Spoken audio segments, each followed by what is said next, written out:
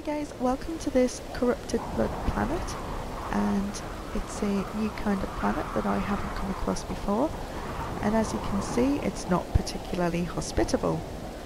So there's not an awful lot here, but it is quite rich in buildings. So if we just come over here, we've got a monolith, and further around we've got a trading post.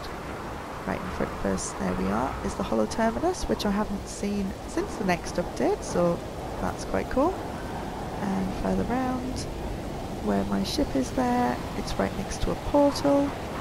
But quite interestingly, if we come round here, this planet is absolutely abundant in these guys, ancient data structures.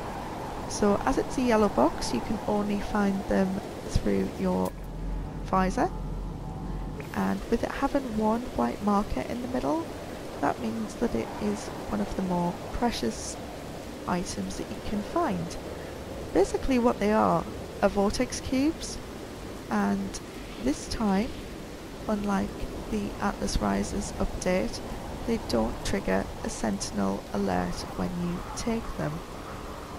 So, as for the rest of the planet, it does look a little bit like a cross between a toxic planet. You can see that the same kind of flora and fauna are all around, but it also looks like a bit of a cross between an underwater planet, as they're quite reed-like and they are floating around.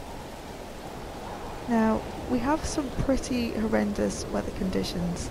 This storm is pretty brutal, and without some serious thermal protection you will find yourself in quite a bit of trouble quite quickly. So if you're going to explore one of these guys, I would highly recommend that you are fully charged up, and watch out for the animals. They are also quite aggressive and for some reason seem to do an awful lot more damage than usual. So where are we?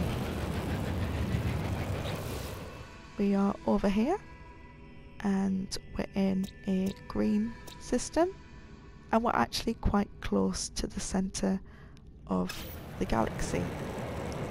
So there we have it. If you do come across them, pop down and have a look, if out of curiosity, if nothing else, and maybe swipe a couple of vortex cubes. Okay guys, bye for now.